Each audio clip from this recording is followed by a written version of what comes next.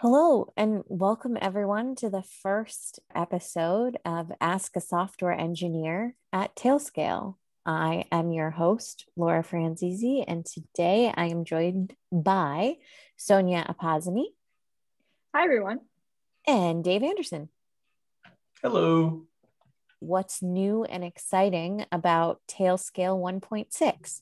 So I'll pass it over to Sonia and Dave to walk us through it.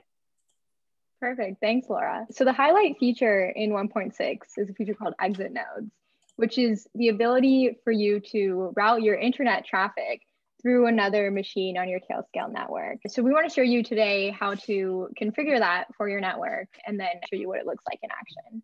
So Dave on his screen has one of his personal Tailscale networks. Up there, you see the admin panel. If he scrolls down, you can see that he has one of his machines, Amsterdam, already advertised as an exit node.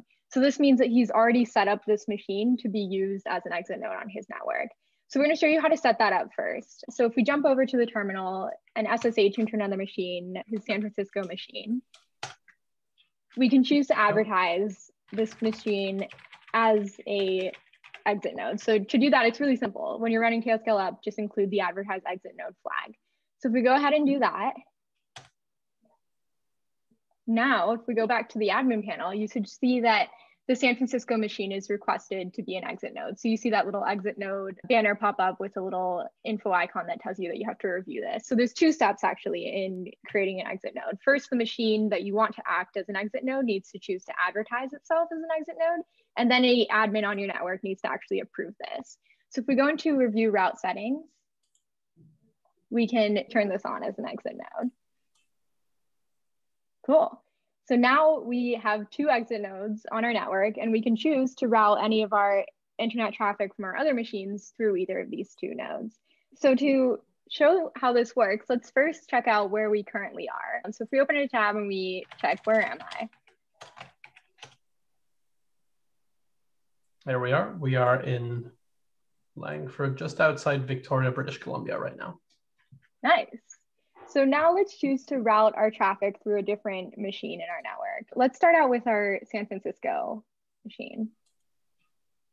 Cool, so we've selected that, and now if we refresh and check out where we are again.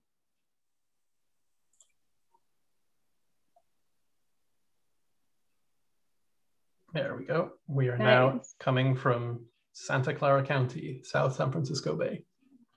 Cool. And so we can do this again. We can now jump to Amsterdam if we want to route our traffic through there instead. All right, there we go.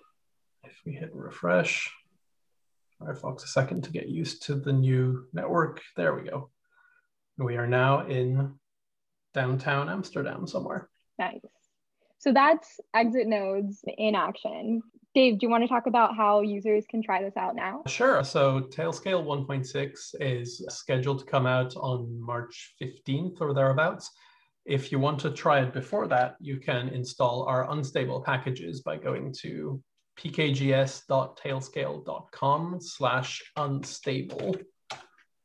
And there you will find install instructions for a whole bunch of Linux distributions and for Windows. So you'll need to install the unstable version on both the machine you want to be your exit node and on your client that you want to select the exit node from. And amazing. That's pretty much it. And please give us feedback if it works or doesn't work for you. This is really exciting and super simple for how complex it is. I'm excited for 1.6 to come out on the 15th. So thanks so much for your time, everyone. We'll catch you on the next Ask a Software Engineer at Tailscale. Bye, guys. Bye.